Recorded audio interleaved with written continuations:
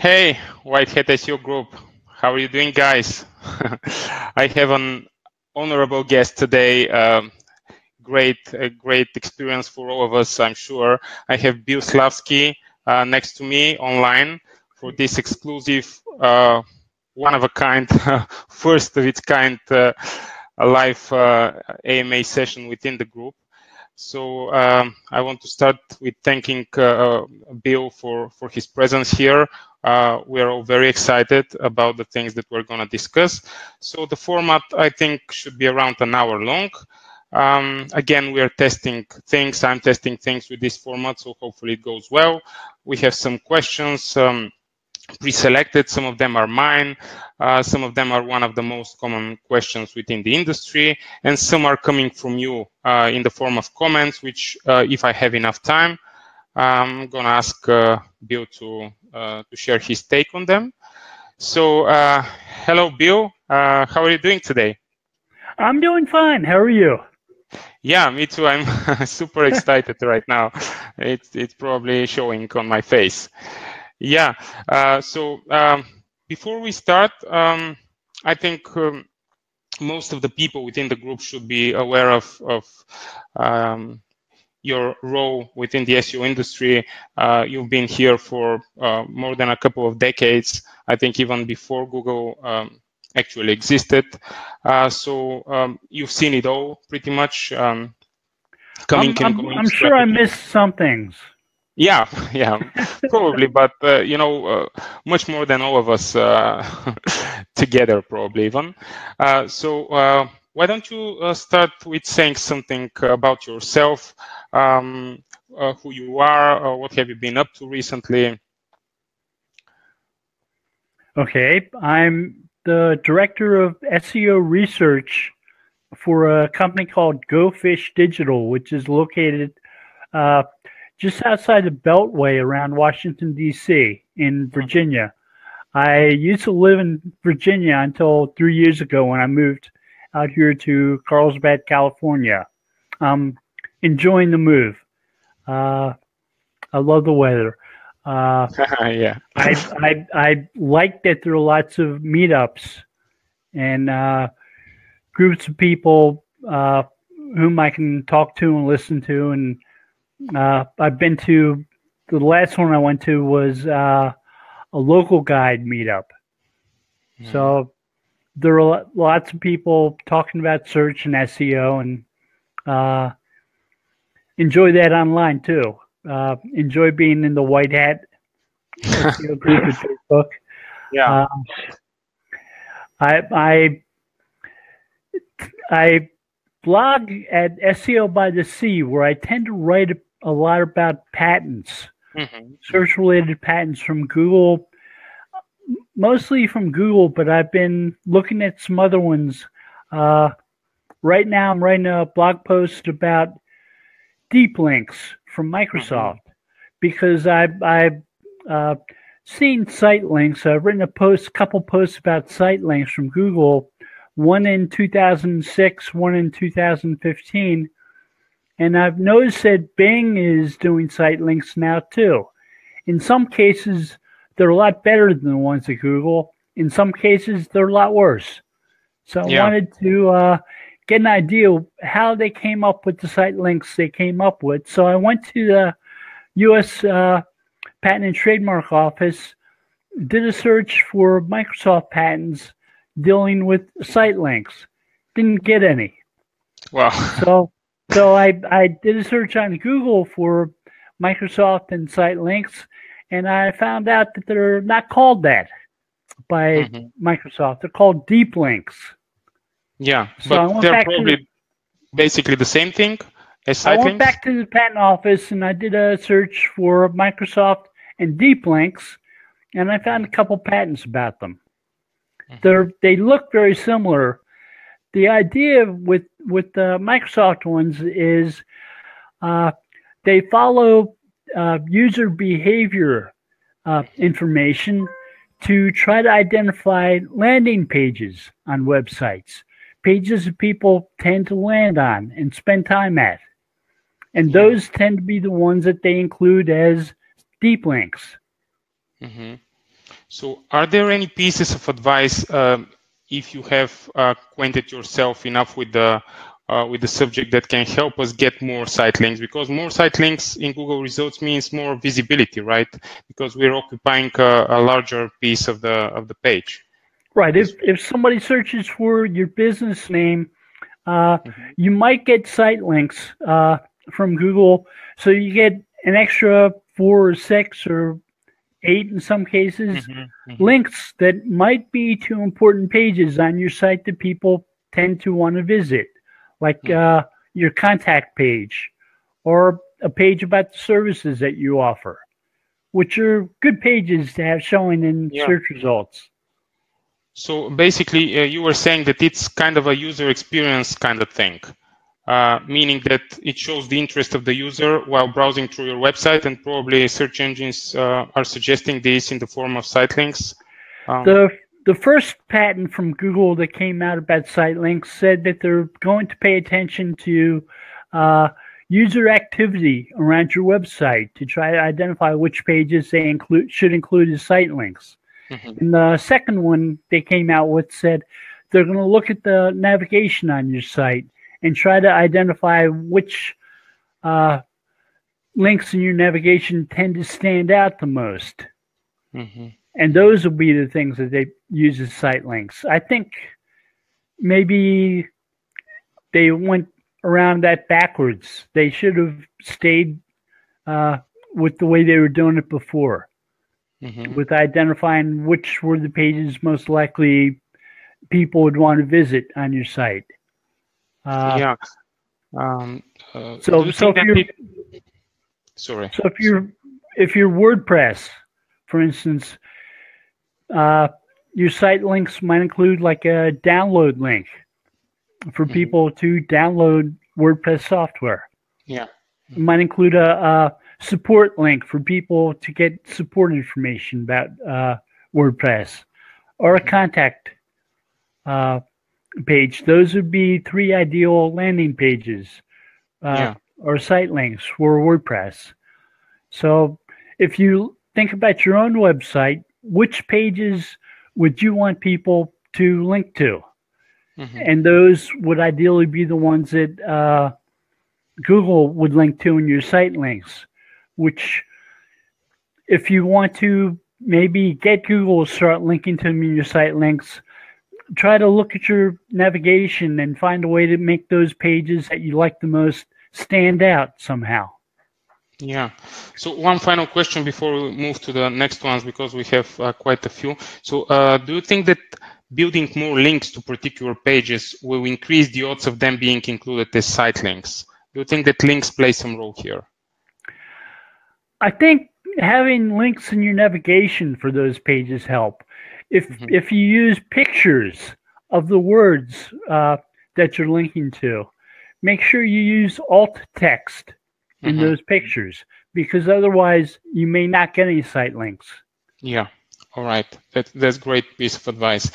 All right. So to the next question, which is obviously very intriguing to me. So how did you start with Google Patents? Why did you become interested in them in the first place? How did this whole story begin?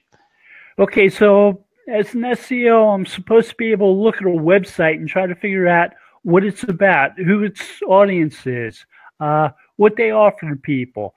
So I thought about that with Google. I said, how do I get that information? Well, I could look at stuff that they publish that tells us what they do. There's some stuff that they publish, like patents, which isn't intended for SEOs or marketers. It's intended to help them protect their intellectual property. And they're supposed to describe their intellectual property within those. So I started looking at some and noticed that if they have any assumptions about the web, about search, about searchers, they're often very open to discussing those there. And sometimes the language is really technical and sometimes it's filled with legalese. But if I copy it and paste it into Notepad and start deleting the stuff that just really doesn't help I'm left over with a lot of useful information. Yeah. So before we move to the next question, which has to do with patents again, how much can we trust whatever information is included in those documents, the patents? Is it coming from first hand? Is it to be trusted fully?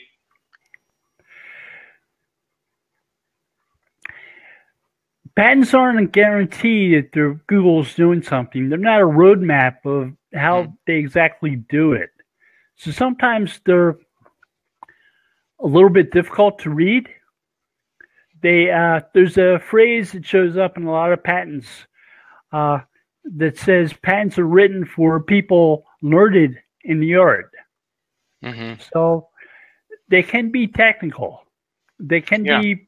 So one of the most recent ones I read and wrote about involved artificial intelligence and machine learning.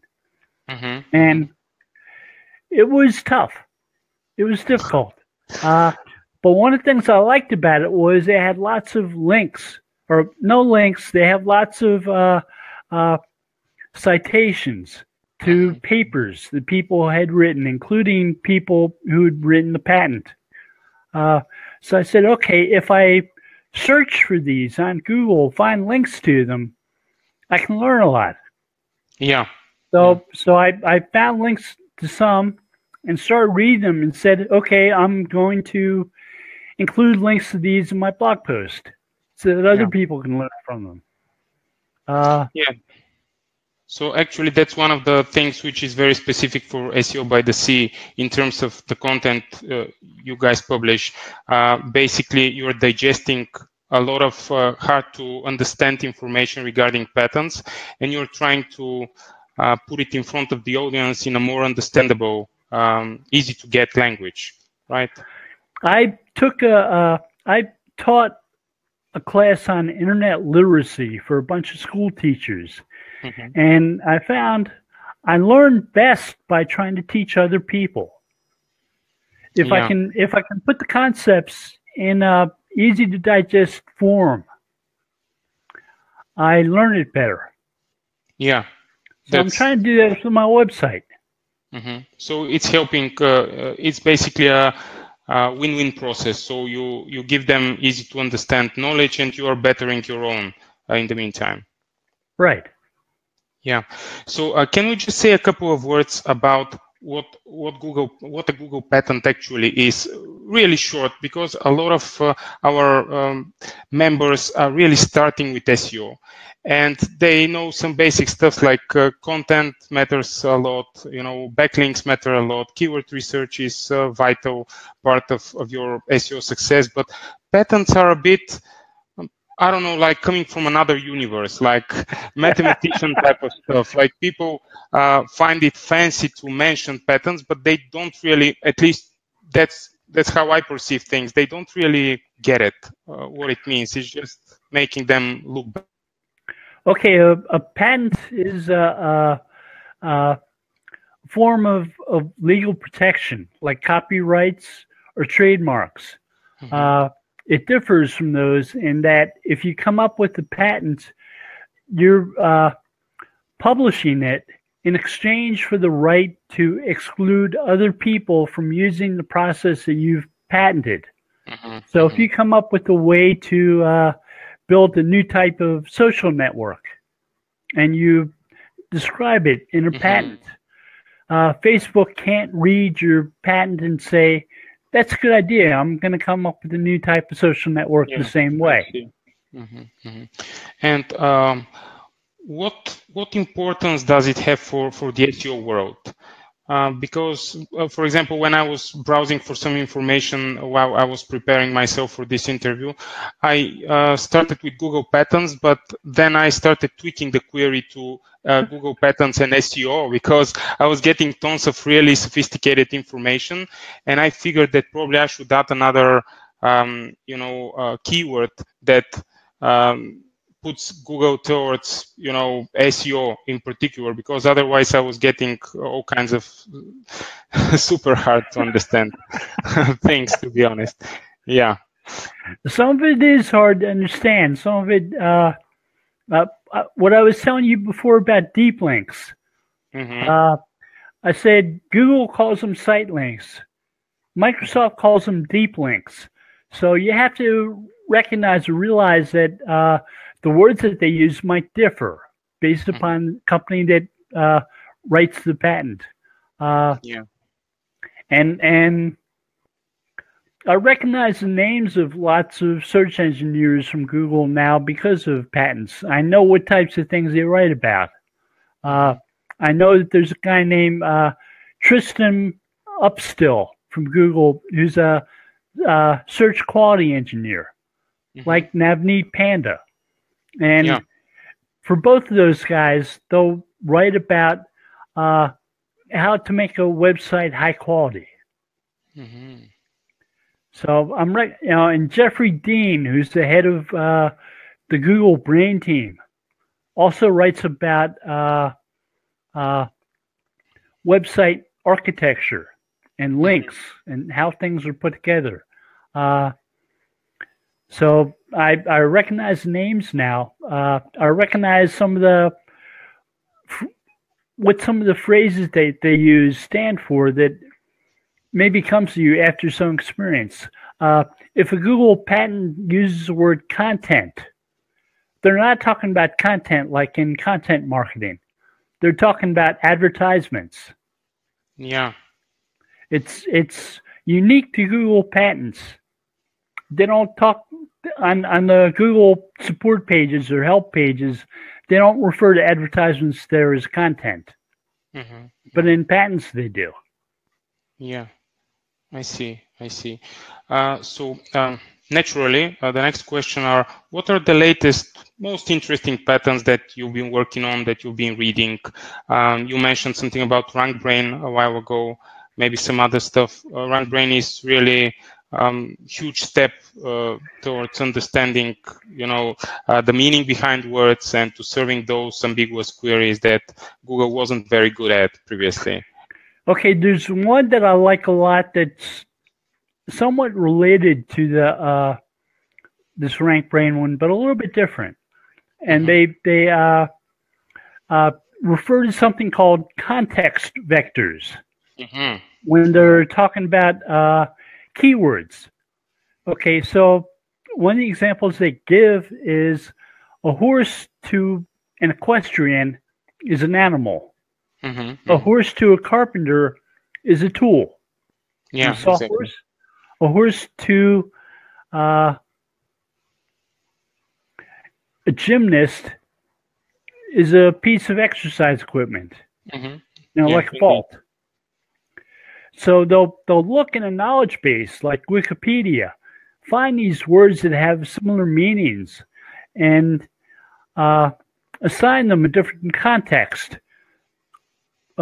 See how many times they're mentioned in those knowledge bases, and they'll use those contexts to get a better idea of what's being referred to on a web page when someone talks about it. So if you have a page about horses and they mention the word thoroughbred or saddle or stirrups, they're talking about an animal. If they mention the word horse and they're talking about saws and house building and wood and so on, they're talking about carpenters. So the context makes a big difference in terms of what words are being talked about and how they might index the meanings of different words that have different meanings. So that's how Google learns. Actually, it might probably pull information from some huge sources like Wikipedia, maybe integrate them in their own algorithm altogether with their own RankBrain system, because Google needs more information to study people's language, right? To understand what they actually mean, whether it's horse like the animal horse, the tool, the gymnastic right. equipment. So if I'm writing a page about horses, and it's the animals, I might go to Wikipedia and look up horses in Wikipedia and see which words might be the words that mean horse to me within that context, and maybe include those words on my page about horses. So are we referring to something like, probably it's very simplistically said, probably it's much more than that, but something like LSI keywords, do they play some role? And TF-IDF analysis? Okay, LSI keywords is, there's a website that you can search for LSI keywords. They don't tell you what the technology behind their keywords are, what the technology behind their site is. LSI, latent semantic indexing, was a concept developed by Microsoft in 1990.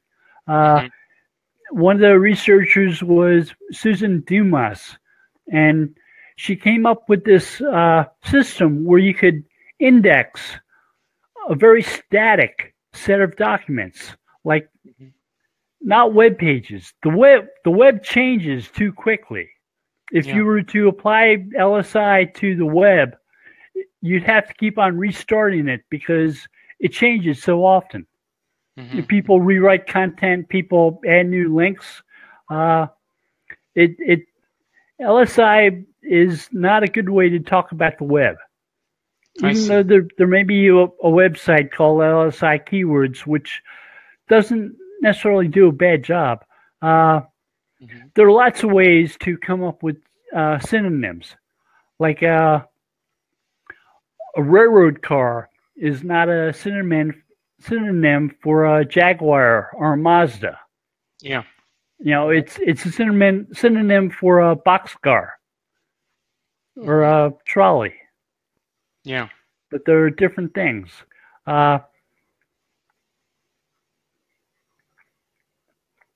There are a lot of patents from Google that deal with synonyms that have nothing to do with LSI.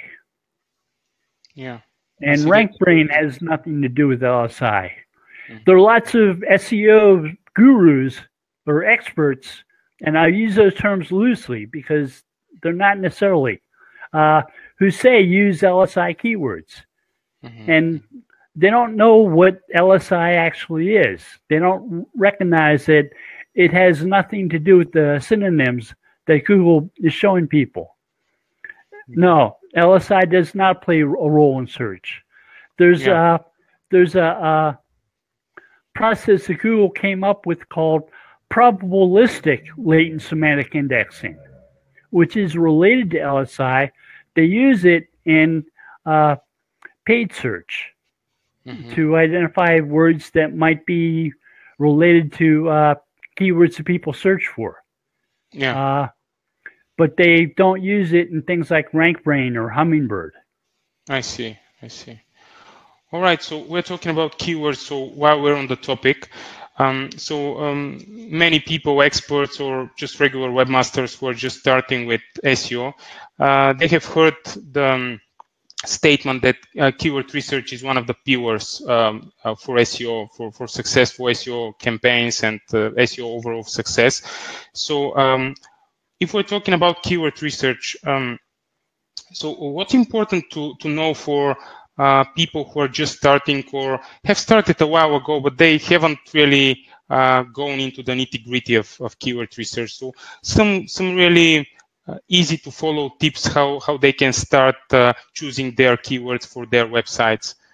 One of the best ways to start doing keyword research is listening, social listening sometimes, but finding who your audience is, who the people you want to sell things to, services or goods or whatever, and finding out where they congregate on the web and listening to them talk about what you offer, seeing which words they use, because those are the words they might search with and expect to see in your pages. So, you can go to a keyword planning tool, a keyword suggestion tool from Google, and get some idea of what search volumes are associated with different words from that, which might give you an idea of what you want to use as a keyword on your page. But listen to your audience and how they talk about what you offer. Because I've worked with clients who wanted to use certain vanity terms, and there were things that people would never search for, and had to talk them out of it. Yeah, I said, "Do you want to actually sell any of these?" Yeah. But so we've got to find the words that people will use to look for what you have. And in that regard, how much is Google helping us today? Because it really started understanding human language in a much better way. So if you're using not the accurate phrases, but Google is sophisticated enough, clever enough today, will this be of help, or you should really do your homework well with keyword research so that you don't end up being nowhere?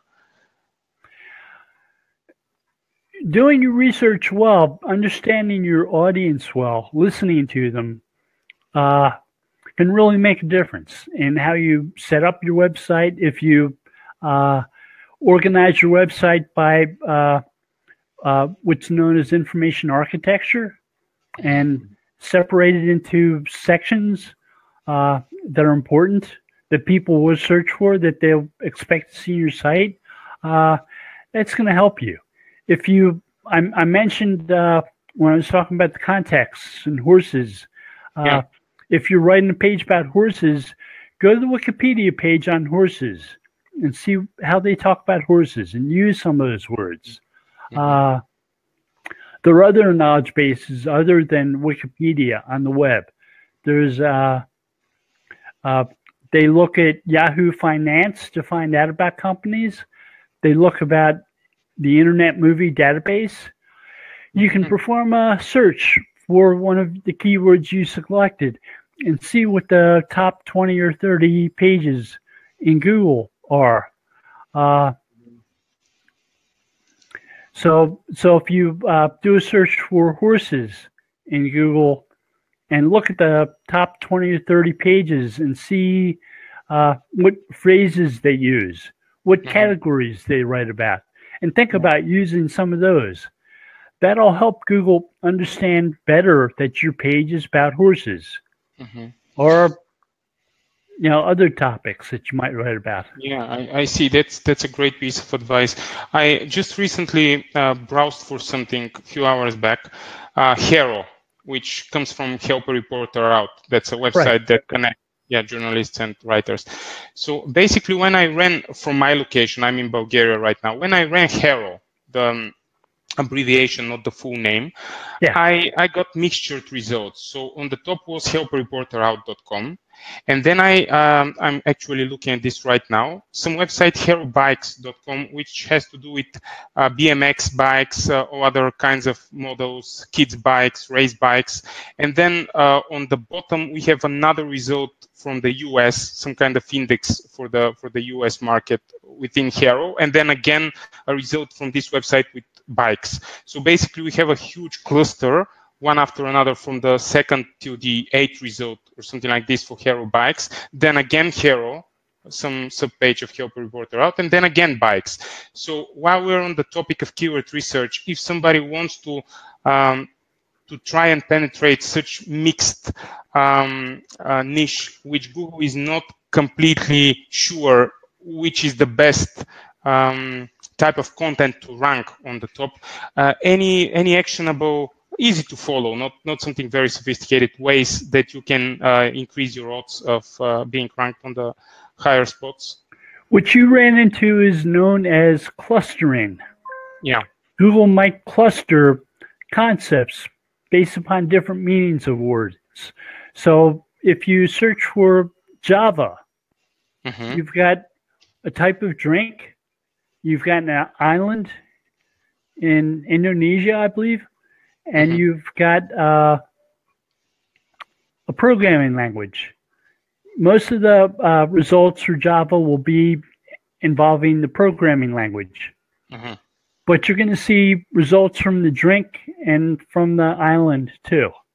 They're going to be mixed together probably in some percentage like they exist on the web. If 10% of the results involving Java involve the island, and 20% involve the drink and 70% involve programming language.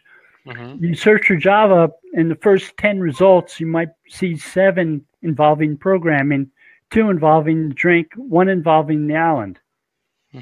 So that's based on Google's understanding what people are most probably searching for when typing this particular phrase. No, that's based upon what they see on the web, what they index, what they recognize the different meanings might be. Yeah. All right. So this takes us to the next question, which is content related. So when you are planning on a new piece of content, or you're just starting with your blog, I'm constantly asking questions about newbies, but I think that they will be most beneficial for the biggest chunk of our audience. So how do you plan the very first piece of content? How do you strategize? Some easy tips for the broader audience, if we can generalize something like this, like content planning, content writing. I mentioned before social listening. And I think social listening plays an important role here. There are some websites that can help you find questions that people commonly ask. Like Quora, for example. Right. Yeah. And those would be good places to go and say, find questions related to topics you're interested in, and say, can I write a better answer to this question? Don't just take somebody's answer and try to improve it, because there are things like copyright. Yeah. I mean, I've seen people write about skyscraper techniques where they say, find content you can improve upon, and they're just stealing the content they found and adding to it. Make it better. Yeah. Make people say, this is the authority site on this topic. I'm glad I came here. I'm going to come back. I'm going to search for it tomorrow. Yeah. That's funny, because I graduated in late 2015, a course from Brian Dean from SEO That Works, who is not considered the creator of this thing, skyscraper technique, but people know him under this thing.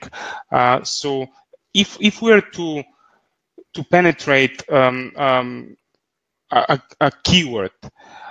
So you were saying that there are some things regarding copyrights which have to be taken into consideration, but how do we, what does better content without stealing anybody's thoughts actually mean to the end writer, behind the PC screen?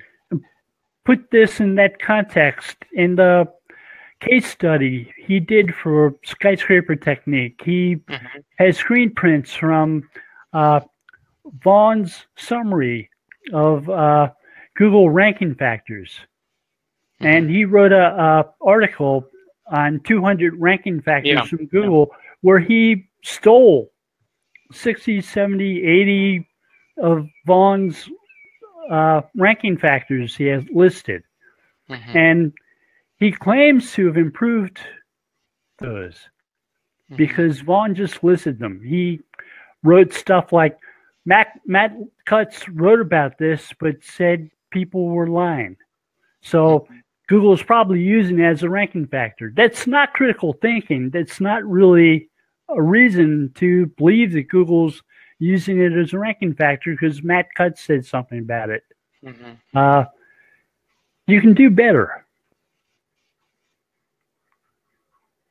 And, it sort of disturbs me to see people saying, yeah, great advice.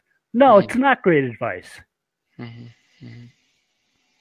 So to which extent is it fine to quote your sources, for example, in the form of a link, in the form of some kind of a citation mention, so that you can use their knowledge? Is it enough, or does it take something more so that you can base your own content on somebody else's findings? Giving people credit, attributing something they've said to them is fine. Adding something of your own, some opinion of your own, is an improvement upon that. Say, I've seen this happen as this person's suggesting, but I've seen other things happen too, like this and this and this. So if you're going to do something like described here, make sure you use photographs that actually show what they mean when they're writing a page about a certain topic. I had a limo driver client, and he was talking about kids taking limo to the prom. And he showed a young guy and young girl. The girl had a corsage, and the guy was dressed up in a suit, and the girl was in the gown. And you could tell they were high school students. I said, okay, it's a good picture, but show them same couple getting into a limo. You know, actually have something that you can write in alt text.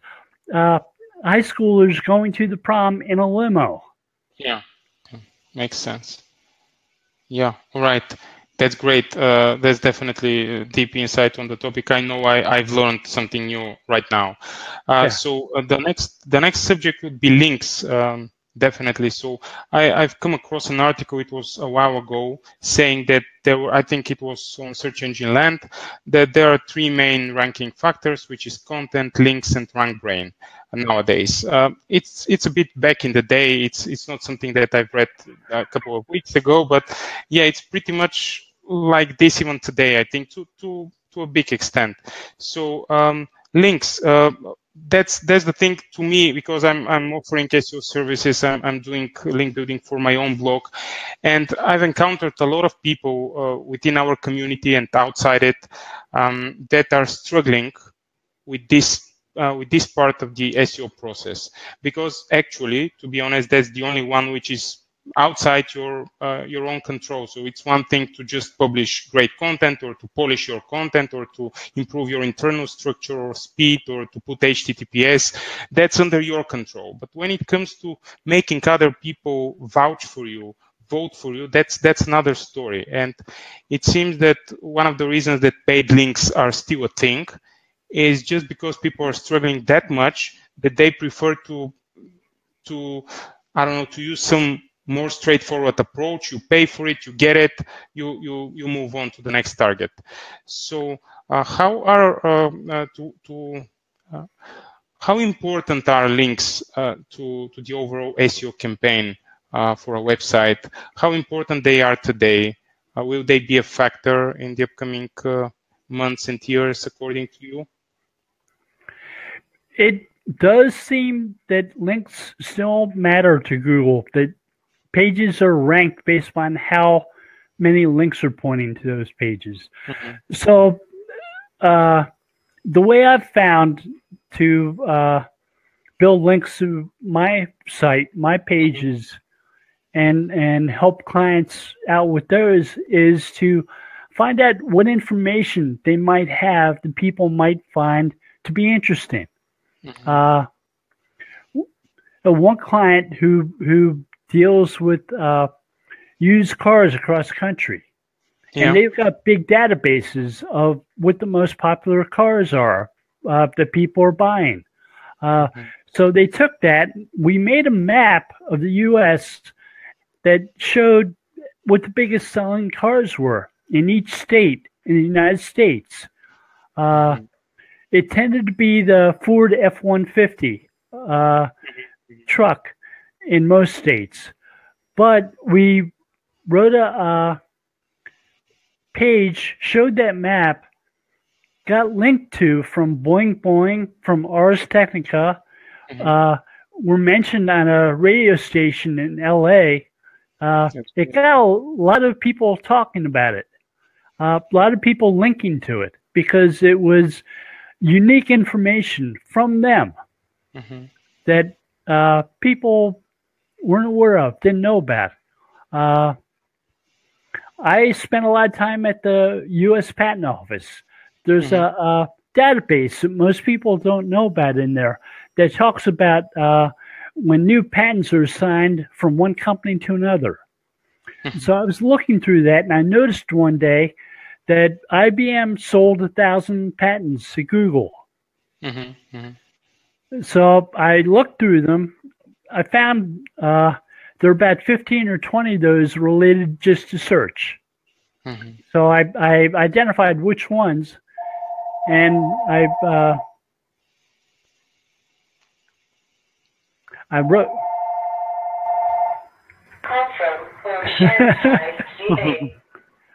I don't want to talk to them. Yeah, I guess like so. Third time or fourth time they called me today. All right. Okay, so I'm sorry. It's fine. Such things happen. Okay, so I saw these patents. I wrote a blog post. I listed the 15 or 20 patents that were about search, and I said, IBM this doesn't happen often. IBM sold 1,000 or so patents to Google. Here were the ones that were most interesting to me. About 3 or 4 hours later, I noticed I was getting a surge of traffic to my website. And I saw that it was coming from the New York Times and the Wall Street Journal. Oh. So Bloomberg News and some of these really high-profile sites, which were good things to get links from. Yeah, definitely, most definitely.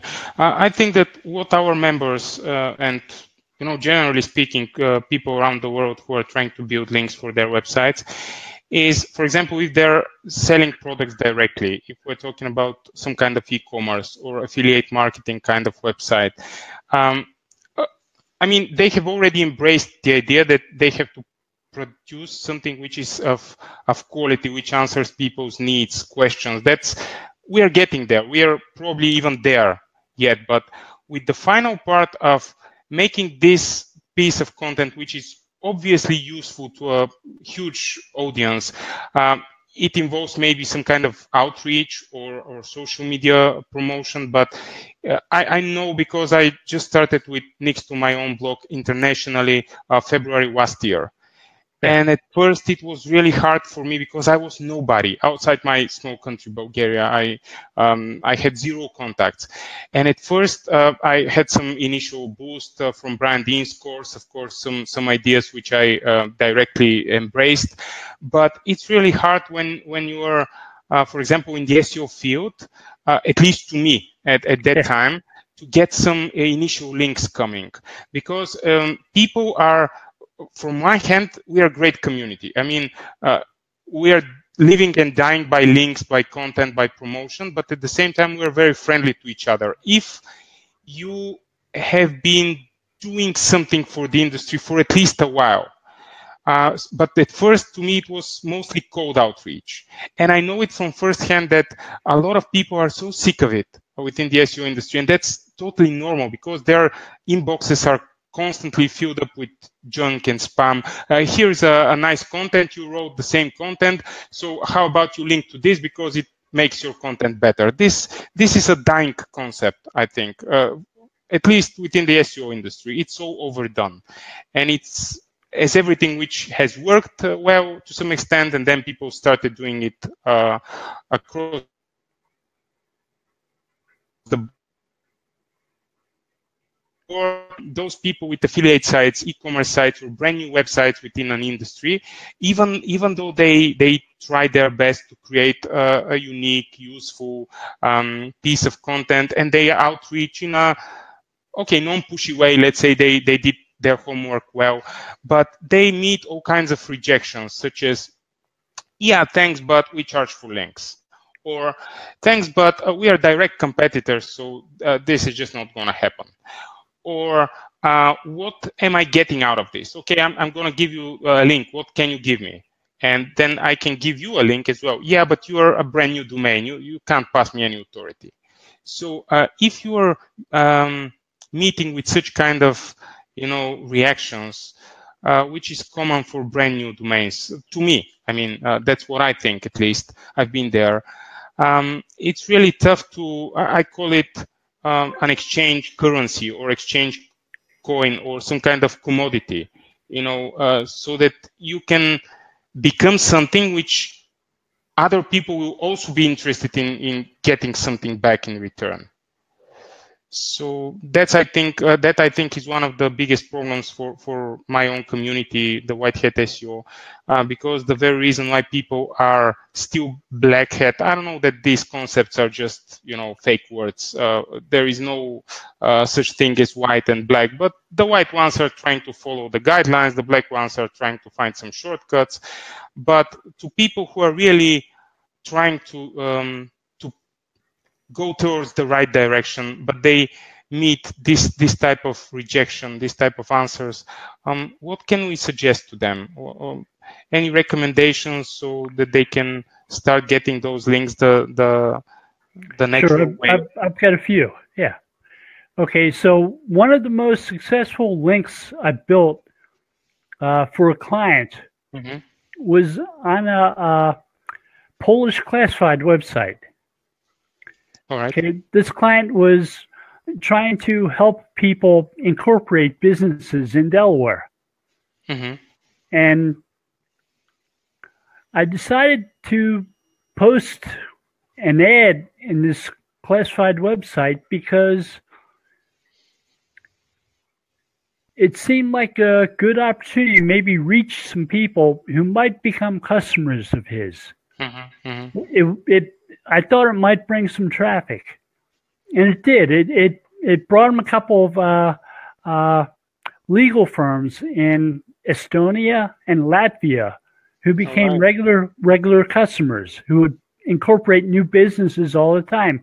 They were incorporating cargo ships that were bringing cargo to South America, and each ship they would incorporate new. So they were incorporating like 7, 8, 10 ships a week, which is that's quite a few. It's nice when you can get some new clients like that. So try to get links from places where you'll get traffic from. Okay, there was a article I read. It stated like 2002, so it's kind of old, but it's still on the web. It's called 10 Tips for Writing the Living Web. And it said things like, make good frenemies. Make people who you can argue with online, who people might find the arguments and discussions worth following. So you blog something. So a friend of mine who writes about local search wrote a blog post. I wrote a blog post in response to his blog post and disagreed with half of what he wrote. He wrote a blog post in response to that and disagreed with half of my disagreements. Yeah, that's a good example, actually. Yeah. All right. So you have to be creative. If some of the most often used SEO, strategies, tactics are not very applicable in your niche, there are other ways like to be in front of your customers, like the ones you suggested just now. All right. So we have a few questions from the group. I'm going to try and find some time for each of them. So the first one, a guy from the group is asking the following. So if we have, I made it shorter, but I think that's the essence of it. If we have hundreds of articles with lots of tags and categories, is it okay to let them be indexed, or because we know plugins like Yoast, for example, if we're running on WordPress, and we know that some websites are recommending for you to get rid of any types of pages which are practically not adding to the content you have, because those are ways to group your content, but it's not unique content. But some websites, for one reason or another, sometimes it's really close to your mind why this is happening. In others, you can't really fully understand why, for example, such pages are bringing you a lot of traffic, and you know that you, by the book, if you follow the book, you should they index them or block them from indexing with robust TXT rules, etc. But you just prefer to keep them because they still work for you for some reason. I did work for an SEO agency that had a blog that had categories that were embarrassing, like #1 search firm. That's the category. There were 400 or so categories on that blog. Wow. And I told them, if you want me to keep on blogging, you've got to get rid of some of those, because I'm embarrassed to work for you. I'm embarrassed to put my name on blog posts. Yeah. So they got rid of some. Okay, so Matt Cutts, and people do bring his name up still because he did lots of stuff. Mm-hmm. He had a blog post he wrote where he said, if you have keyword cloud pages and you stuff them full of keywords, Google will consider it keyword stuffing. And I'm assuming they will be indexable. They won't potentially penalize you for them. Yeah. Yeah. So you've got to think, if you're going to use tags, if you're not going to no index them, and you're going to have a keyword cloud, is Google thinking that you're keyword stuffing? They might. Yeah. I think that his question was regarding the case where these pages are producing well for you, meaning they were generating clicks, impressions, maybe they are selling some of their products through those pages. And I think that while he was asking the question, he was aware that it's better not to have them indexed, but his dilemma was coming from the fact that they're doing fine with having them. At this exact moment, of course, we can't tell in future, but that's the dilemma here, I think. If he recognizes that there's a potential risk. Mostly blog pages, he said, Gabor Imre. And blog pages can get penalized too. Yeah. So the rules apply across the board. Right. Yeah. All right. Great. Great answer. So the next question is coming from Garrett Dane, actually, one of the other admins within the group. He's specializing in e-commerce SEO and lots of other things, but this question is related to e-commerce. So what are some of the most important points to consider when doing SEO for e-commerce websites? Some tactics that are specifically tailored towards these types of websites, some general rules that always apply when we talk about sites that are selling products online. Okay, let me give you one that's completely out of the box that he probably hasn't heard, or chances are he hasn't heard from anyone else. The company that makes barcodes for products in stores is GS1. They're in central New Jersey. They're the ones who make those barcodes that get scanned by machines as you're paying. They make product codes called GTINs. They have a GS1 search, which he should search for, because it's a template you can fill out about your products. It'll help you generate structured data for your product pages. That includes lots of they extended schema. They're one of the first companies to come up with an extension for schema, and they've got a lot more information, a lot more detailed information about products. Like is it packed with items that might cause allergies? It's unique stuff. It's the direction that SEO is heading in, where they include that much extra information. People hadn't been doing that before. GS1 has 40 years of experience with barcodes. I don't know if that's the one. GS1. That's their website. They're very big. They work with lots of companies. Yeah. You can see G10s on lots of sites like eBay and Amazon. Yeah, one of the biggest players. Yeah. So basically they created something which will benefit the entire industry, and people are just happy to mention them, to give them credit, even though they're selling products as well. So it's about being creative and think outside of the box as usual. Yeah. All right, great.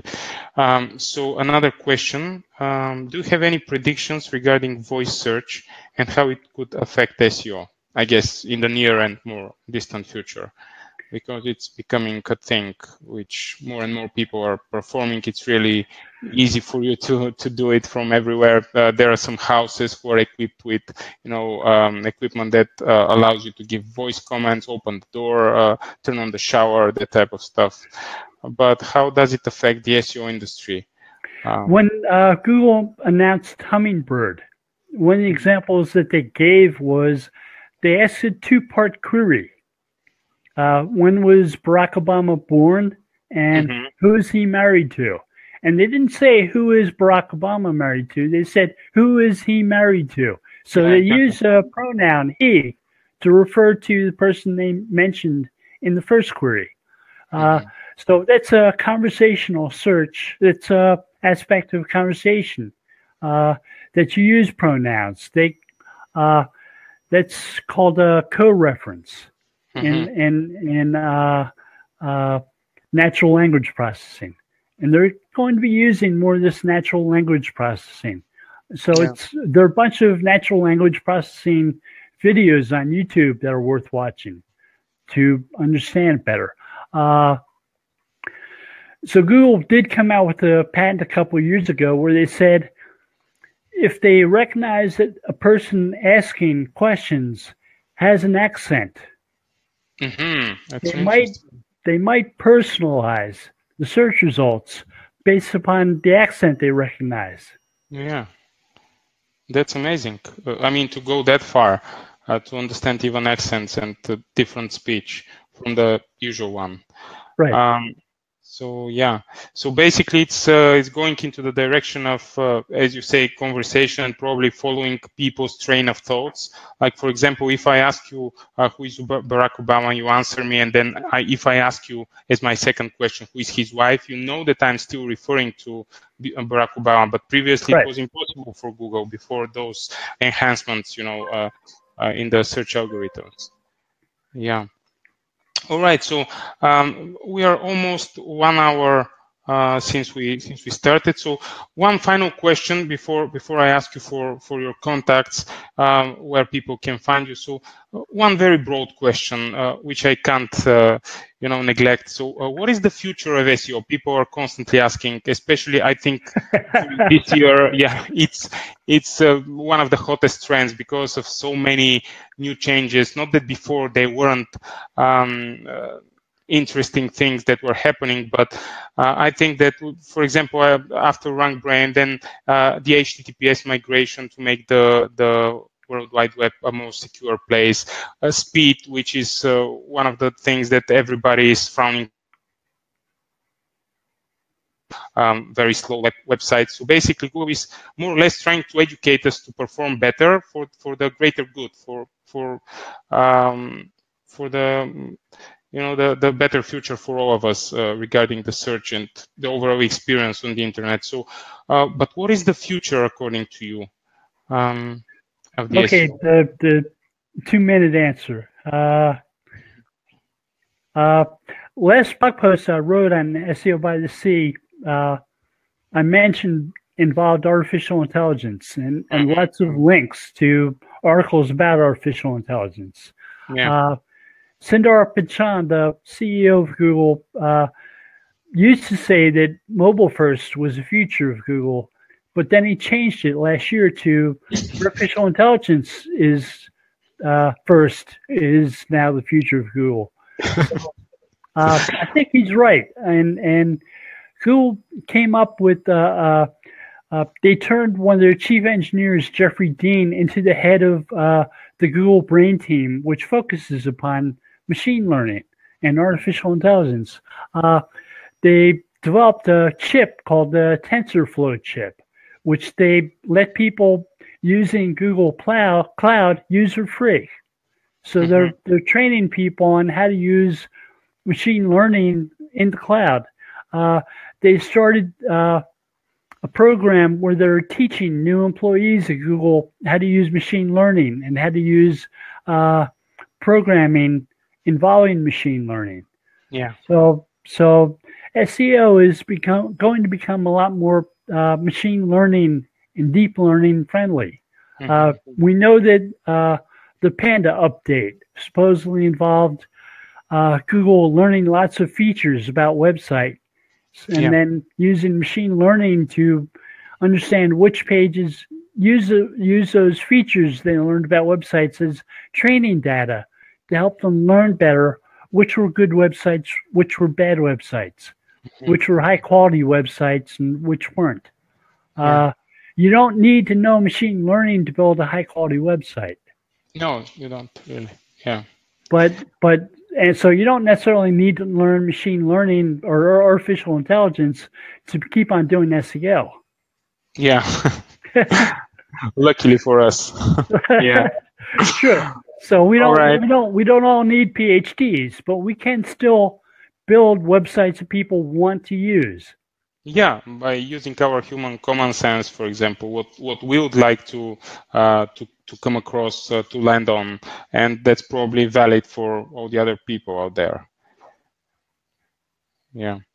All right. So thanks. Great insight so far. I'm very excited.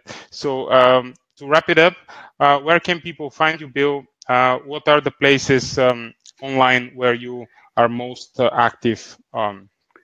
Okay, I work for Go Fish Digital, and they're at gofishdigital.com.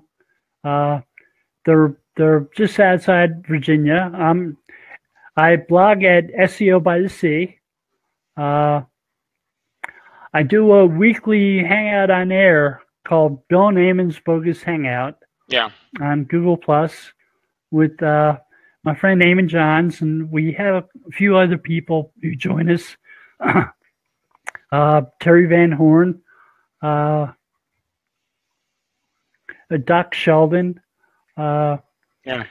I'm probably going to write a couple articles for Search News Central, which is a new site from Doc Sheldon. It used to be run by David Harry and at SEO Dojo, and Doc took it over. It's starting up again.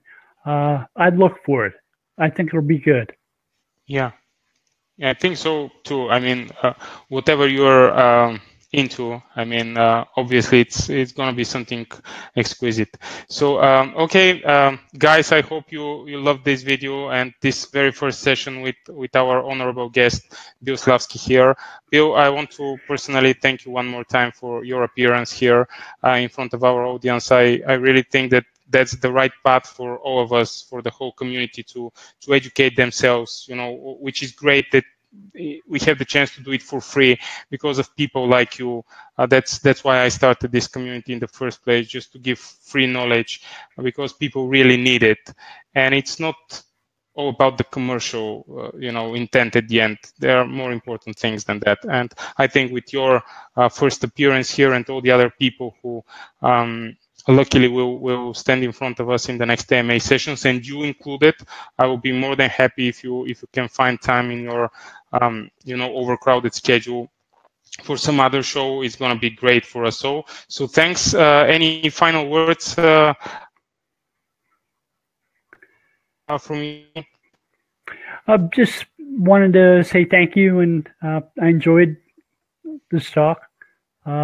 Enjoyed the questions. Happy to see some really good ones. Thank you. Much appreciated. Okay, guys, have yourself a nice rest of the day. And me and Bill are saying goodbye to you, and see you soon. Bye now. Bye.